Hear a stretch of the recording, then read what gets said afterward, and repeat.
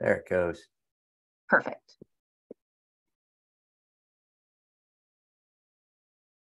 Before I get too deep into the topic, I'd like to give you a disclaimer that my presentation is going to have some science, some referenced information, but it's also going to have a lot of information that is my opinion. And having had the opportunity to serve on 2 expert panels for the World Health Organization, some of the opinions of some of the experts in the world on Campy.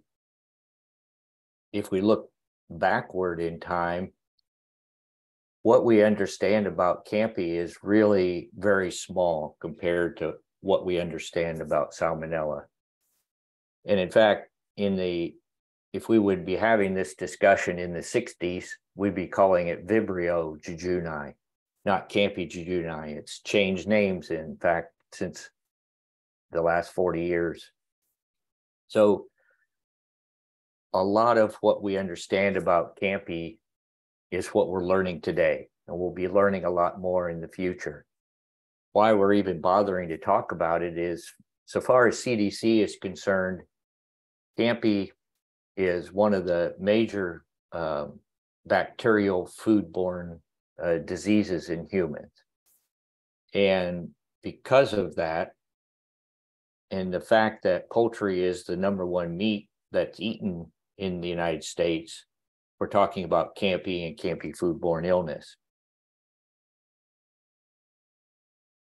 So Roy Burgess, Randy Singer, Steve Thayer, and I had a USDA grant, and I'm going to try to bring some of this information from this USDA grant, where we were studying Salmonella and Campy on broiler farms all the way through and into the processing plant to carcass rinses post-chill, and trying to bring all of that information together and help you to understand the difference between Salmonella and Campy, because there are 2 very distinct organisms and behave very differently within chickens. If we look at this study, we followed 55 flocks, broiler flocks. We made sure they were the first flocks that came into the processing plant each day, so that we didn't have to worry about any cross-contamination from previous flocks in that plant. And so all of the data I'll show you should be true to what was on that farm and brought into the plant and run through that plant. So if we look at Salmonella and the prevalence that we found on the farm, and I'll show you the samples we took, 91% of the samples were positive for Salmonella, with 64% positive for Campy. When we come to the plant, that level of Salmonella on the farm predicted pretty well the level of Salmonella in the plant. But with Campy, it appeared that what we saw on the farm was lower than what actually ended up coming into the plant. So those farm samples, we were trying to understand which samples would be the best ones to take for Salmonella and Campy. So boot socks were the typical boot sock that you're used to taking, walking through the house and putting those in the bag, and that's the sample. Drag swabs were the original Salmonella detection method, and since then we've found that boot socks work better, and you can see why. 68% prevalent for Salmonella on the boot sock, with 43% on the drag swab. Fecal samples were fresh feces that we stood in 5 different areas and picked a handful of fecal samples, and then moved to another area and picked another handful, composited. So they're fresh fecal samples. And the litter samples were similar to the fecal samples, a composite. For Salmonella, 68% for the boot socks, 43 drag swab, and so on. For Campy, it almost appeared as if it didn't matter what sample we took, we were going to find it. whether it was a boot sock, a drag swab, or a fecal sample. And in studies that I've done since then, that it's still the same. But since we want to look for Salmonella and Campy, we use a boot sock, and that makes finding both Salmonella and Campy easier. Well, why does it not matter which sample we use for Campy? Let's look at Salmonella first, though. This is the number of Salmonella. The mean is that dark bar in the center of the box plot, and in the range. And we can see that on a boot sock, roughly 10 to the 2 Salmonella per boot sock was the average. Look at the difference with Campy. The Campy on that same boot sock was over 5 logs. So three logs higher Campy. And I think that's why it doesn't matter which sample type. You could see drag swabs about the same 5 logs, with fecal samples slightly higher. Campy is on the farm at much higher numbers than we see with Salmonella. And so the sample type today probably is not as critical as it is with Salmonella. So what happens when we move into the processing plant arena? If we look at, and what we took in this sample was 12 birds with feathers on, rinse, and that's the outside. We took 6 from that same plant at hot rehang, 6 birds post evisceration but pre-chill, and then 6 birds post-chill from each flock. Outside of the plant then, those feathers on rinses found that 46% were positive for Salmonella, with 68% positive for Campy. If we just track the Salmonella through the processing plant, we can see that, yes, hot rehang is still higher, but the plant's interventions are beginning to work. The pre-chill are lower, the post-chill is lower. Whereas if we look at Campy, we're starting out at 68% prevalence to 63% to still almost 60% at pre-chill, and then it drops down to 43% post-chill. So our interventions aren't reducing or eliminating the Campy to the same extent as they do in the with Salmonella. And I think this is the reason why it's numbers. For Salmonella, the mean on those feathers on rinses is around 1 log, with a few outlier rinses that are up as high as almost 5 logs. And then as those broilers move through that processing plant to the post-chill rinse, we can see the numbers get down to nearly 0. That plant's working well. But if we look at Campy, we're starting out at a mean of almost 5 logs, and we begin to drop. Our interventions are dropping it, but we've dropped from 5 logs to 4 logs to 3 logs, and all the way down to 1 log. So we're beginning to lower it with our interventions, but not nearly as effectively with Campy as we see with Salmonella. And even so, at post-chill, we still have some carcasses that have almost 7 logs of Campy. So Campy coming into the plant is much higher in numbers, and it's much more difficult to lower it through the plant.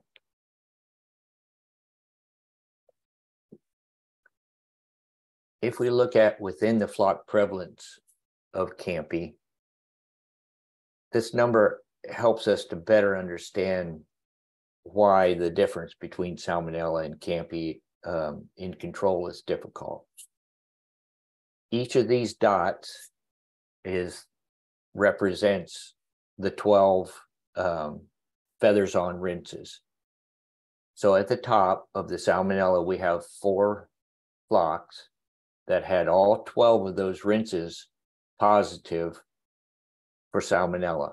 So they were 100% positive. At the bottom with Salmonella, we have 6 that were 100% negative, and a nice even distribution. With Campy, it appears that they're either, if one bird is positive, they're all positive. And at the bottom, if one bird is negative, they're all negative. There's not much in between. So flocks are either positive or they're negative. And that, I think, is where it's more difficult for us to understand Campy and what goes on in Campy in a processing plant and what comes into the processing plant, because it's at so much higher prevalence than Salmonella.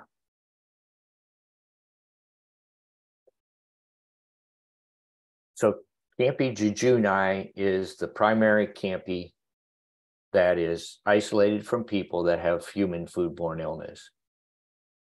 And it is the Campy jejuni that is the primary Campy that we isolated in this study. Of the 1,200 different Campy isolates, 80% were either Campy jejuni or another 8% were Campy jejuni and Campy coli.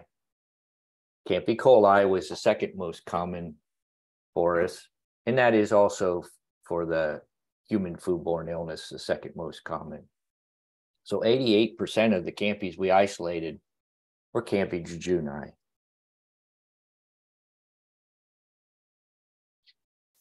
One of the unknowns, and this is true throughout the world for Campy, is why do broiler flocks why can't we detect Campy at day of age in broiler flocks? Whereas normally with Salmonella, if we look for Salmonella, it's going to be on a broiler farm and it's going to be there at the beginning. With Campy, we oftentimes can't detect it until they're 7 to 14 days of age. When they do go positive, then they're all positive. And why that happens, we don't understand. And none of the experts in the world have yet sorted out that reason for Campy almost disappearing and then all of a sudden showing up. If we wanted to measure, and last week I was asked to present by the National Chicken Council and Turkey Federation to FSIS some work that we had done. And we know that we want to understand Campy loads on the farm, and as it comes into the processing plant, what is our best sample type? And I showed you the boot sock data. How does that correlate to what we see with those amount of Campy coming into the plant on those feathers on rinses? That we can see that there's a very good correlation, extremely good correlation between the number of Campy on a boot sock, and these boot socks were taken 1 week before processing, and the number of Campy that are coming in on these feathers on rinses. So collecting boot socks prior to the broilers coming to the plant can give us somewhat of a good indicator of the load of Campy coming into those processing plants into the processing plant by those same broilers. Now, when we began that study, one of the things we wanted to understand was what timing for our sample on the farm. And we looked at 3 weeks, 2 weeks, and 1 week prior to those broilers coming to the processing plant with those boot sock samples. And what we found was that the strongest correlation, like you're seeing here in this graph, is when it's 1 week prior to processing. 2 weeks is the second best, and 3 weeks, it's very hard to make a correlation of the amount of Salmonella or Campy on that farm to what's going to come into the processing plant. So the earlier, or the the best sample to take or sample timing to take is the closest to processing you can get with your boot saw to predict what the load will be coming into the plant. Now, why flies? We know that flies can be a source for Salmonella. We also know that they can be a source for transmission of Campy. And the reason I've put flies first here, when we want to consider what can we do on the farm, is in Europe, they have a very strong correlation between houseflies and houseflies getting into broiler farms and Campy appearing on those broiler farms. And so they actually, some countries require fly screens on the air inlets to prevent flies from coming into these broiler houses. For us in the United States, I don't think flies are as critical, and I'll show you some research data that helps me understand why flies aren't as critical for us in the US. I think it's beetles are, the darkling beetle is a bigger risk for us for Campy and for Salmonella. We've known for years that Salmonella can live in the digestive tract of a beetle. They burrow into the litter and into the feces. Broilers, and this is actually a turkey gizzard, they want to eat beetles.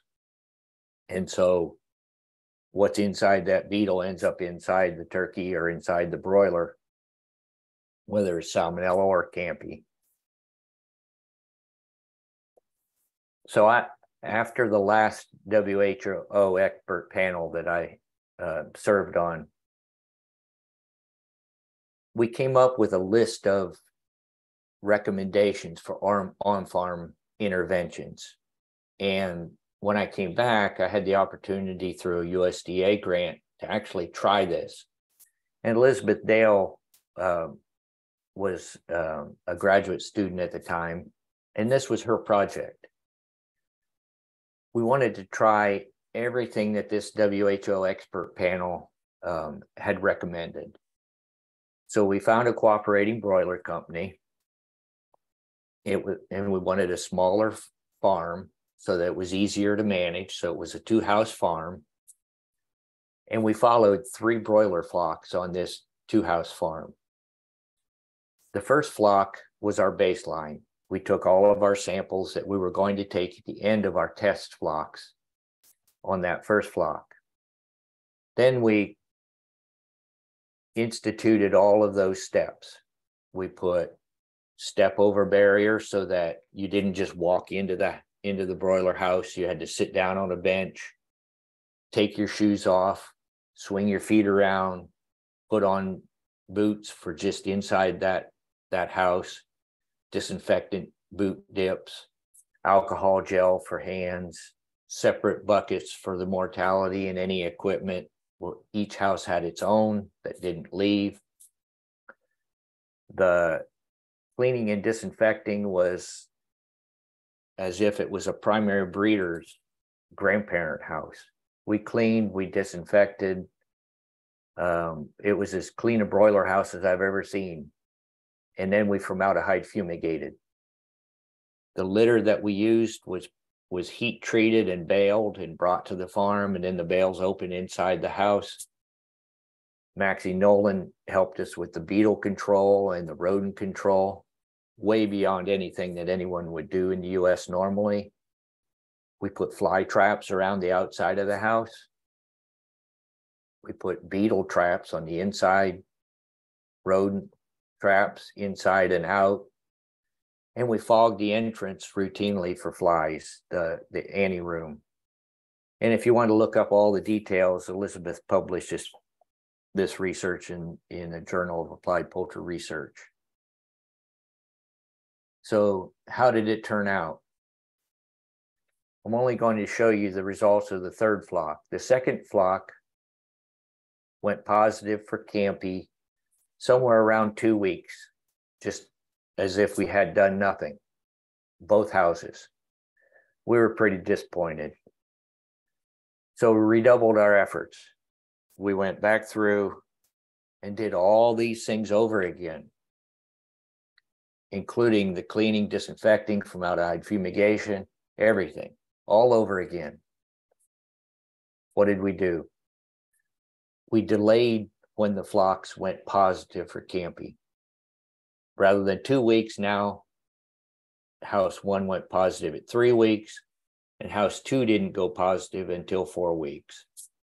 But when they did go positive, they went very strongly positive. And these were boot sock samples that were the environmental samples. So all of this cleaning and disinfecting and step over barriers and everything you could think of to do didn't make Campy go away, just delayed when they went positive. But when they went positive, they went very strongly positive.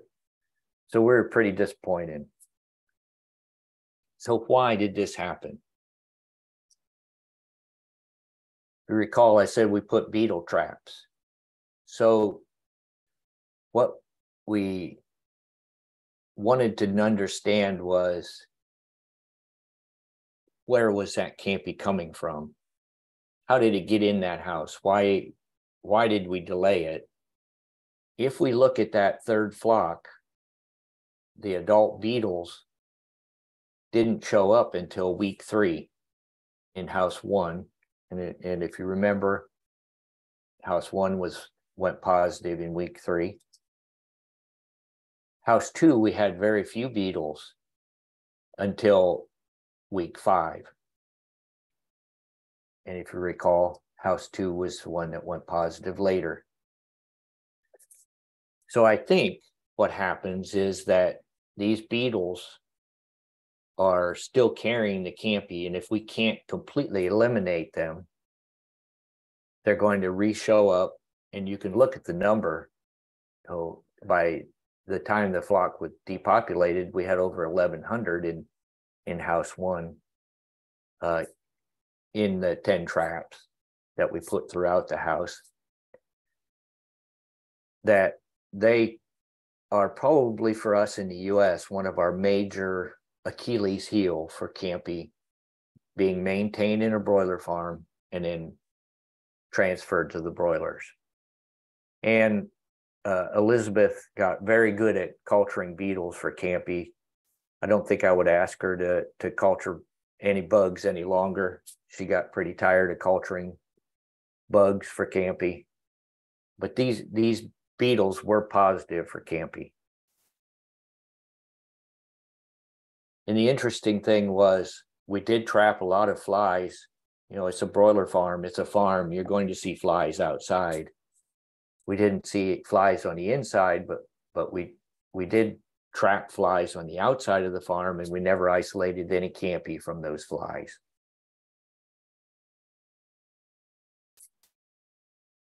I can't not talk about other pests.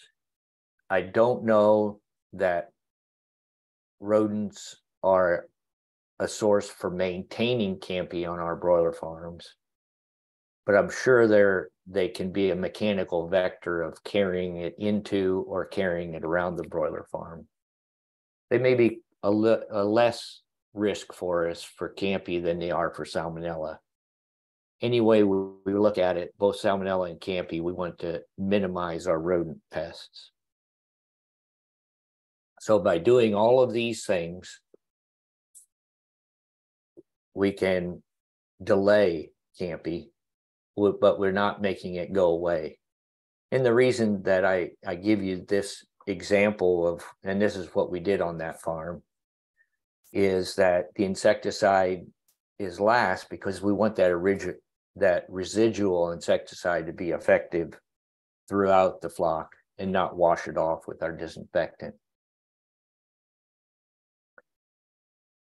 Litter can be a source. We don't know why. And I've cultured, you take a broiler flock out, cultured the litter immediately, and it's positive for Campy. Go back in 2 weeks when you repopulate, and you're not going to find it. You'll find Salmonella, but not Campy. Where it goes and why it hides away, we don't know. But we do know that Campy, like Salmonella, does not like an acidic environment. The lower the pH, the more kill we'll have with Campy, as we'd get with Salmonella. The other is water lines, and Margie Lee, when she was here at Georgia, did a lot of work looking at Campy and water lines, and you can find Campy within the biofilm of a nipple drinker water line. So it will survive quite happily in that biofilm. So waterline disinfection has to be part of our Campy control program. This is the listing of, if you ever want to look up a WHO expert panel's recommendations. I looked 2 weeks ago before I taught class, and it's still on WHO's website. But this is the listing of what that panel suggested for on-farm controls for Campy: biosecurity, minimize vegetation, insect control, and for the Europeans, it's fly screens. For us, it's darkling beetle. Depopulation, so thinning is when a catch crew comes in to remove the hens and lets the roosters have the remaining part of the house. And that thinning is a risk for biosecurity because you're bringing a crew of people into your broiler house. Drinking water disinfection. Interventions, we really don't have good interventions. We've tested a lot in my current position. We've had some success with vaccination. I think we'll see some interventions as Campy becomes more of a control issue on the farm. But as yet, we don't have anything that I can put my hand on my heart and say, this is what I would suggest you use. So before I quit, I'd like to give you some things to think about. So maybe some things that if you're in a research position, you can try to give us a greater depth of knowledge. Nelson Cox found that the dose of the challenge doesn't affect the numbers at the end. So I can challenge with Campy at 10 to the 2 or 10 to the 6 in a challenge model, and I'm still going to get a very high load at the end from the Zika, those broilers. And he found that cloacal swabs are a pretty easy way to find Campy in broilers. Jenny Baxter, our lab manager, has done a lot of work with Campy, and in fact, that some of that USDA research I showed you was part of her master's. That the day of challenge for Campy doesn't seem to affect the number either. So I can challenge them on day 3 or day 7 or day 21, and I'm still going to have a high number of Campy in the Zika. There is a big difference, though, with challenge strains. So as you review data in literature, look at, are they laboratory adapted strains versus strains that are very typical of the normal broiler types of strains, because some of the laboratory adapted strains will colonize to, we've seen as high as 10 to the 12, very high. Vertical transmission is very controversial. Nelson Cox could find it in chick papers in broiler hatcheries, in the semen of roosters. And if you orally or intracoelocally inoculate Campy into a day-old chick, they'll become positive very quickly. So why we don't find Campy until 14 days, as a rule on broiler farms, we don't understand. It's probably vertical transmission probably doesn't occur, or if it does, it occurs at a very, very low level. So Campy is a normal flora. The broilers live just fine with Campy jejuni in their intestines, and it doesn't affect them performance-wise, body weight, feed efficiency, growth rate. On this last week when I spoke at that meeting with FSIS and NCC and NTF, we had other speakers, and Marcos Sanchez from Texas Tech said he was talking about Salmonella, but in the end, he said, I know you're thinking Campy as well. And for him in the processing plant, his comment was the Campy load is so high that what we do as interventions probably don't drop it down enough for us to be effective, which is exactly what we saw. And what we saw with the farm, that the load is high at the farm coming into the plant, and that the interventions in the plant do bring it down, but the numbers are so high it can't bring it down as much as we see with Salmonella. So I think for us in the future, our success is going to be what things can we do on the farm to minimize our load of Campy coming into the plant, so that those interventions that may be working, we just can't tell because the loads are so high, can begin to work so that we can decrease Campy that's going to contaminate carcasses and be a risk for human foodborne illness. And with that, I'll end my presentation, and I'll be happy to answer any questions, Andy. All right. Thank you, Professor. And as I noted at the top of the program, folks, you can submit your questions for Dr. Hofacre using that Q&A widget there at the bottom of your screen. Just click on the Q&A tab. We've also already gotten several in, but would like to have your question as well. We have plenty of time for those.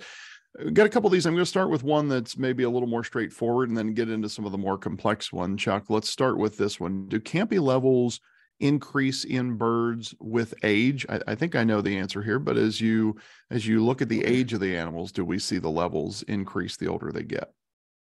So one of the things the opportunity I have in my current position is that I can challenge broilers at a particular age and then actually track the Campy colonization as they get older. And what I've seen is that as broilers, when they first become positive, they shed at a very high level. And then over time, that shedding begins to decline. And I think this actually we see this in the broiler industry. People that process small birds, say a 38-day broiler, have more Campy positive rates than someone processing broilers at, say, 60 days. And I think it's because whatever triggers them to become positive to the rate that we can detect it at 14 days, they're right at that peak at small bird programs. And then the numbers naturally begin to decline as they get older, so that big bird programs are probably having less Campy coming into the plant. That's my conjecture. Yeah, it's an interesting concept. And I don't know if you have had a chance to study this or not, but do you know, is there a difference between chickens and turkeys in the level of jejuni versus the coli? Yes. What we primarily isolate from turkeys in the processing plant is Campy coli, not Campy jejuni. The interesting thing is, and I've never tracked it this way, this would be a nice research project for someone, is I think those turkeys are probably more highly positive for Campy jejuni when they're younger. And as they get older, then it transitions to Campy coli. Because in broiler breeders, we'll see mostly Campy coli with some Campy jejuni. So it's almost as if they switch from jejuni and very young to Campy coli and older. And because we process turkeys at 12 to 20 weeks of age, it's probably Campy coli by that time. Mm-hmm. This one, a little more complex question, so I'm going to work through it here, make sure I understand it correctly. What kind of difference do we see in terms of the lack of egg or vertical transmission with Campy that would make in any presumably future vaccination program for Campy? And the example they give here is, say, versus ones that are currently used against Salmonella. Would it translate into no need for killed vaccines? What are your thoughts on that vertical transmission question relative to a vaccination program? So that vertical transmission, I don't know that that's actually. I can back up. So I'm not certain that we need to worry about Campy in the breeders themselves. And I'll give you some data from another student, Peter O'Kane, when he was a student of mine. We looked at a breeder flock that was Campy jejuni and Campy coli positive. We took broilers or eggs from that flock, hatched them at the university, and put those broilers in a highly cleaned and disinfected area, and they never went positive for Campy, even though the breeders were highly positive. So I don't know that there's much there with the egg transmission. When it comes to vaccination, though, whether we've done one study with a inactivated Campy vaccine, and it was autogenous, so it was this inactivated made from the same challenge strain, and with a special adjuvants that could be used with broilers, and it worked well. Not 100%, but it worked well in reducing the Campy. So is there differences between different Campy so that immunity to one Campy might not help against the other, like we see with Salmonella? We don't know. It's pretty complex, and our knowledge of Campy is so limited. I can't answer that much more than that. We got a couple questions here that touch on Salmonella, and so I'll kind of toss them out together here. The one, does the chicken immunity behave similarly with both Salmonella and Campy? And do you think this could be related to the question as to why Campy isn't detectable until day 14? I don't know an answer for the immunity part. What I can say is that Salmonella will attach to the intestinal epithelial cells. It'll attach and invade, whereas Campy tends to live within the mucosal layer of the intestinal epithelium, and so it's kind of hanging out but not attaching in the same way that Salmonella does. And so the immune response probably has to be different for Campy than it is for Salmonella, but I don't know that answer for sure. I had a question also about the effective chilling temperature on Salmonella and chicken, and I guess I would just add, what does that tell us? Is there anything there related to Campy that we need to know in the context of kind of the broader topic of your presentation? Well, we know that Campy is a more fragile organism than Salmonella, and that freezing temperatures will kill Campy. So frozen chicken, where it's completely frozen under USDA definition of frozen, you won't re-isolate Campy, whereas you can with Salmonella. So Campy doesn't survive freezing, but so far as the chilling temperatures that we use to chill the carcasses, that's not cold enough to affect the Campy and eliminate it. I think Campy probably does the same thing as Salmonella, that it gets into those feather follicles, and once we've gone through the scalder and the processing plant, if it's gotten into those feather follicles, it's kind of a protected area.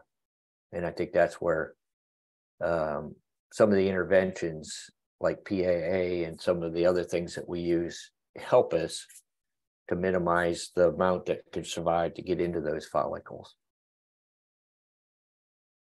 Question here, looking at you mentioned the increase of prevalence from farm to plant. Does the Campy load increase during the live haul as well? Yeah, that I think one of the things that we see, and this Salmonella does the same thing, is that if, let's say you're in live haul in the US where we're not covered, and it rains, we see that on rainy days we'll have higher levels of Salmonella. And I think it's because that moisture gives the Salmonella the chance to stay alive, and it also pushes it more down onto the birds. And we see the same thing with Campy. I think contamination of the live haul equipment and that stress of the transport and any moisture in the summertime, if we have fans with fogging nozzles, we're adding moisture. All of that live haul part of it is probably going to increase both Salmonella and Campy. Here's a question about the specific point at which we translate the load to illness in humans. Do we know yet if we've been able to pin down the load, the log, or the abundance for sequencing in broilers that translates to illness in humans? I don't know if they know what the infectious dose is for humans with Campy. I know they did this with Salmonella back in a long time ago. They did some infectious dose studies for different Salmonella serovars, but with Campy, I don't know what the infectious dose would be for someone to eat and get sick. A couple of questions here on intervention. So you mentioned there's no such thing, no such pre-harvest or post-harvest additives that can control Campy at this point, but do you know of any candidates that would potentially reduce to a nominal level? Is there anything on your radar, so to speak? Well, some of the interventions that we can use on the farm, I think we've looked at it in the wrong way. We've looked at it as, did we eliminate Campy? Did we make it go away? And what we need to look at is, and that's why I say that I don't know that today I can put my hand on my heart and say this product will make it go away or lower it significantly. I think we're probably going to have to look at multiple interventions to get those numbers down. So a lot of the interventions that we use that help us for Salmonella may also help us with Campy. We just don't know, because we've looked at more, did we make the prevalence decrease rather than did we knock it down by a log or two logs? And along those same lines, any research done yet on bacteriophages versus Campy yet? Yeah, there's been both that area of research is really gaining steam for both Campy and Salmonella and Clostridium. These bacterial viruses are very efficient. They're lytic viruses. They're efficient at killing their target bacteria. One of the negatives is that if the virus is very efficient and it kills off all the sensitive strains, what's left are those that can survive with those viruses. And so a lot of what we're looking at is cocktails of multiple viruses, so that if they become resistant to one, we've got a cocktail with another one or two in there. So I think in the future we'll be seeing more about bacteriophage as an intervention for us. And you've alluded to this a little bit, but I'll bring up the question anyway. What experience have you had testing, or have you had a chance to test a combined approach like you've kind of alluded to a few times to control colonization? In other words, something like, let's say, organic acids in water and oligosaccharides in the feed. What are your thoughts on that more kind of combined intervention approach? I've done a lot more work with Salmonella with those combined interventions, because that's on the greater front burner for us because of FSIS regulations. And I've not tested combined interventions for Campy, but I don't see why they shouldn't work, why a combination of products shouldn't be just as effective. It may not be the same ones effective for Salmonella as for Campy, but I think it's going to take a multiple approach. Our good friend Greg asks, in your time period measurements of on-farm and then the change in the Campy numbers, was there any measurable relationship to birds measured performance? And he can put that into air quotes for us. If so, was it economically important? And if not, do we need to focus simply on processing treatment means? Well, we didn't track a flock's particular performance and when they went positive for Campy or their Campy load. So I can't answer that part of it. What I can say is that through the published literature, we don't see that Campy has a negative impact on broiler performance, at least the Campy strains that we currently have in the US. So I think it's more of a human foodborne illness that we need to reduce the Campy coming from the broiler farm into the plant so that the plant can then be successful in lowering the Campy going to humans. We're getting down to our last couple questions here. Although, friends, we do still have about 8 minutes. If you want to submit a question, you do that on that Q&A tab at the bottom of your screen. Professor, what's the impact of feed withdrawal on Campy levels in the birds? That I don't know. I've not measured or not been a part of any studies that measured feed withdrawal and Campy levels. So sorry, I can't answer that one. Is that another one of those where you want to put out the call to people who are listening? Hey, here's a good research opportunity for you. Yep. An enterprising grad student, get on that. Another question here. Why do you think Campy and Salmonella levels were so high in the boot stocks compared to the other methods you talked about? Well, I think it has to do with how well that sample can be taken that's representative of what's in that whole house. So a boot sock, let me back up. So Nelson Cox did some work looking at drag swabs early on, and those drag swabs are just that gauze that's being drug over top of the surface. What he found was if he stepped on those drag swabs as he went through the house, he got better isolation of Salmonella.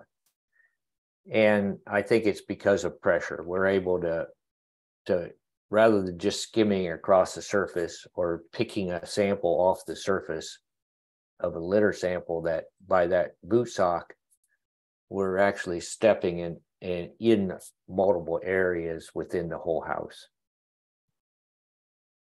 All right. We have gotten through literally all the questions that were submitted. So I think I'll leave you with one question I have. You mentioned, a couple of times, and I joked about it a second ago, opportunities for future research. So what are things on your radar, research you'd like to conduct or would like to see others conduct based on kind of the foundation you've given us here? Where do we go next, I guess, to summarize the question? Yeah, I think the biggest unsolved question is why don't we pick up Campy in a broiler flock until they're 2 weeks old?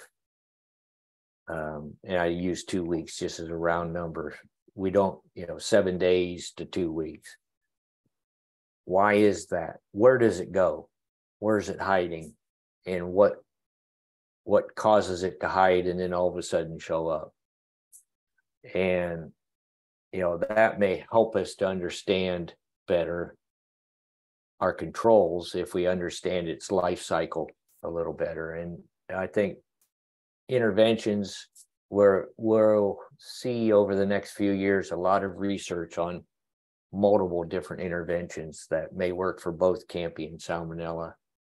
I think it's primarily because Salmonella is a greater risk right now based on the FSIS regulatory climate. than Campy. We see more research on Salmonella, but I would like to strongly encourage other people to research, do some research and help us with Campy before it becomes a major issue, so that we have interventions already worked out. Well said, Professor. And I think that's a good place to leave it. Friends, I want to thank Dr. Chuck Hofacre, member of the board of directors of the Poultry Science Association, and a wealth of information on Campy and many other related topics. So Chuck, thank you for being a part of our first webinar of 2023. Friends, we are going to host these webinars quarterly as we've been doing. So we'll look forward to having another great talk later on in the spring, over the course of the summer, and on into the fall. Stay tuned to our website, the Poultry Science Association website. Of course, is our e-newsletter and social media channels as well for updates on future webinar topics. If there's a topic you'd like to see us cover, reach out to us via social or drop us an email, and we'll put that in the works as well. Would also encourage you to visit our YouTube channel for our Let's Squawk About It series, where we have a series of interviews with experts like Chuck. If you're not already subscribed to the channel, please go ahead and do that. And I would be remiss if I didn't tell you that registration is now open for the Poultry Science Association's annual meeting, the industry's preeminent scientific program. We are excited to host you in Philadelphia, Pennsylvania this July. Early bird registration, your best deal, is now available through the end of April. Housing blocks are open, so do please go to the website, the Poultry Science Association website, and you can register there and get all the information about the annual meeting, the scientific program, more than a dozen symposia, as well as, of course, all of the abstract and poster presentations as well. So get involved, find all the information on our website, and we'll look forward to seeing you in Philadelphia. On behalf of Dr. Hofacre, the staff and board of directors here at PSA, I'm Andy Vance, wishing you a profitable rest of your day.